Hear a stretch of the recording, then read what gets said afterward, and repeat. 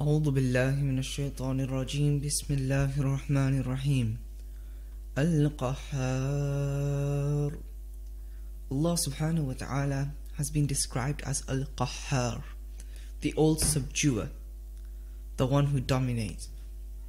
This is the 15th name within the Asma'ul Husna, and it describes Allah subhanahu wa ta'ala as the one who dominates over everything within His kingdom. Allah is the one before whom the whole of creation has humbled itself and submitted, whether willingly or unwillingly, before His grandeur, before His power, and before His perfect strength. Allah subhanahu wa ta'ala, He has power and control over all things, and nothing occurs except what He allows.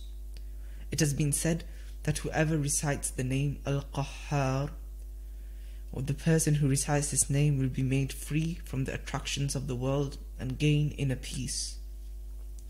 Al-Qahhar has also been mentioned in the Holy Quran. It says in Surah Yusuf, which is more reasonable, belief in the existence of numerous divine lords, each of them different from the other, or belief in one God who holds absolute sway over all that exists. That is said in Surah Al-Yusuf, where Allah subhanahu wa ta'ala, He talks about the idea that if there were numerous lords, this is an argument against Hindus and other people who believe in multiple gods, ma'adallah, that if there were multiple lords, then they would go against the quality of a lord themselves.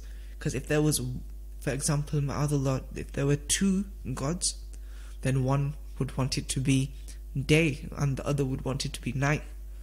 Now, it can't be day and night both at once, so one would have to subdue over the other.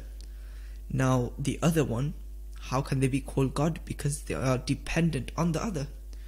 So, Allah subhanahu wa ta'ala says in Surah Al-Yusuf, which is more reasonable, belief in the existence of numerous divine lords, each of them different from the other, or belief in one God who holds absolute sway over all that exists. Subhanallah, I pray that Allah subhanahu wa ta'ala allows us to carry on believing in His oneness and stay steadfast on the deen. Ameen.